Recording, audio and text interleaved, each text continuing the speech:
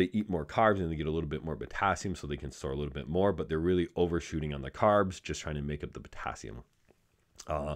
This matters a lot for naturals as well. Low potassium in your diet leads to less testosterone. It's needed for IGF-1 conversion. It's needed for insulin production and insulin sensitivity.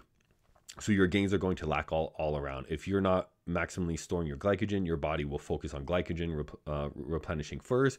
You won't be sensitive to insulin, as much insulin production as you could have for muscle growth, less IGF-1, less testosterone. So you being a person who likely doesn't eat enough potassium as is, you are also you're also going to hurt your muscle growth and your fat loss via it affecting hormones and not replenishing glycogen and insulin production and everything else. So you eating just whatever you want, whether it's for 50, 100 gram carbs, you know, whatever you might be doing, if you follow and if it fits your macro dieting, you are hurting your fat loss, you're hurting your health, and you're hurting your muscle gain.